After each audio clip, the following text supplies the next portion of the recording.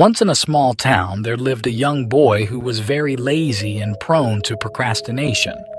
He constantly delayed his important tasks and, as a result, fell behind in his studies and other aspects of life compared to his friends and classmates.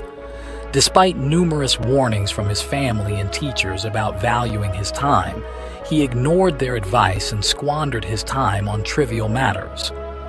One day, a wise monk, known for his wisdom and enlightenment, arrived in the town.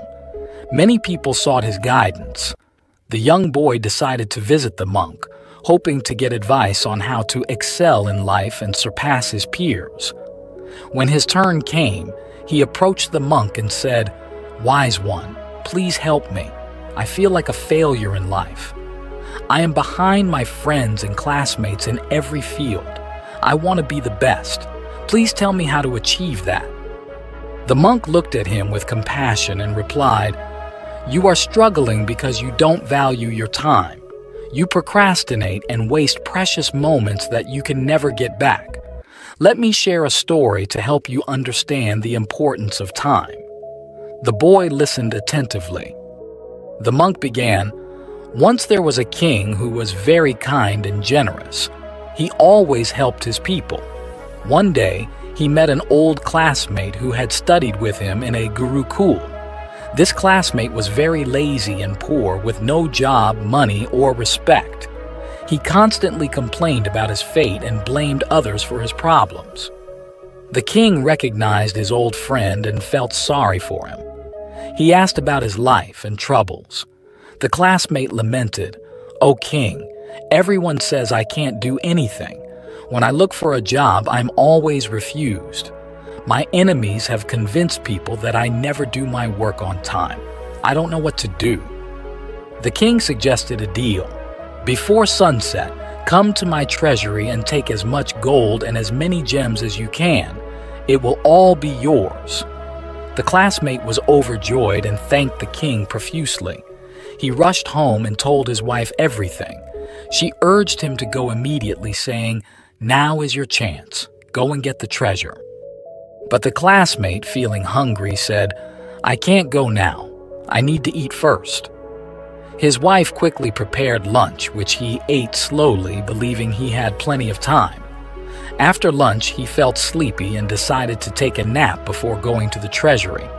He ended up sleeping for 2 hours. When he woke up, it was late afternoon. He grabbed some bags and headed to the king's treasury. On the way, the hot sun made him tired, so he decided to rest under a tree. The gentle breeze lulled him to sleep again, and he slept for another 4 hours. When he woke up, the evening was approaching and the sun was about to set. He hurried to the palace, but by the time he arrived, it was too late. The sun had set, and the palace gates were closed.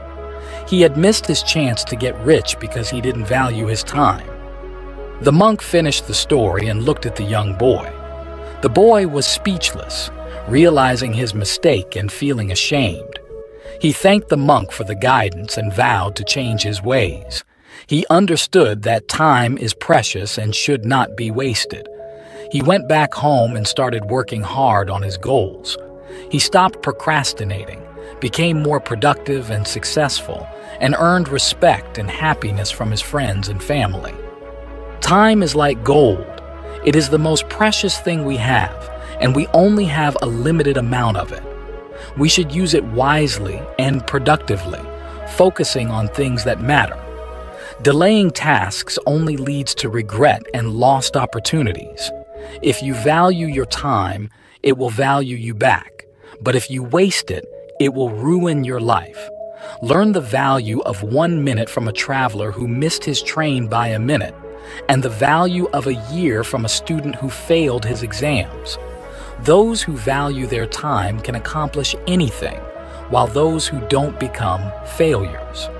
To achieve anything in life, avoid laziness and procrastination. Use your time wisely and enjoy the little moments with your family and friends. By doing so, you will achieve your goals and dreams and live a fulfilling and satisfying life.